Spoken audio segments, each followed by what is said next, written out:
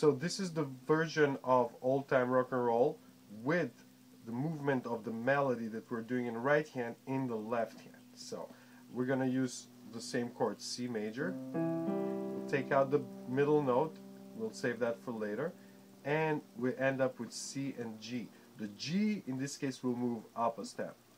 And then same thing on the F chord. We take out the middle note, save it for later. Then on the G, G major, take out middle note, and back to C. Now, while we do that in the right hand, that's where we're going to take that middle note and put it up an octave. And then we're going to move it parallel with the fifth, with the G in this case, for a half step up and down. So E to F would be a half step.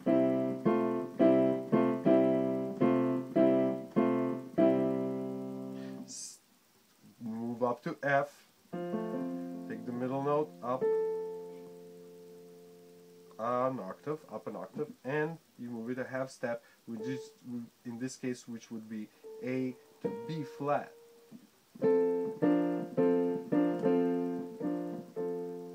And then take the G chord, middle note, move it up a half step also, and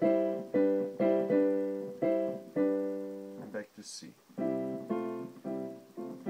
So, whole song would be like this.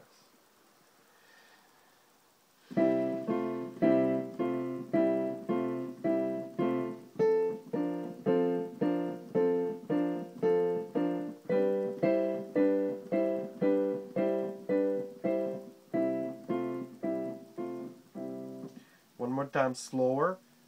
Each is a quarter note.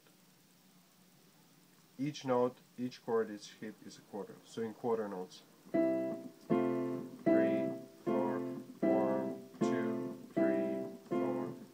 1, 2, 3, 4. 1, 2, 3, 4. 1, 2, 3, 4. 1, 2, 3, 4.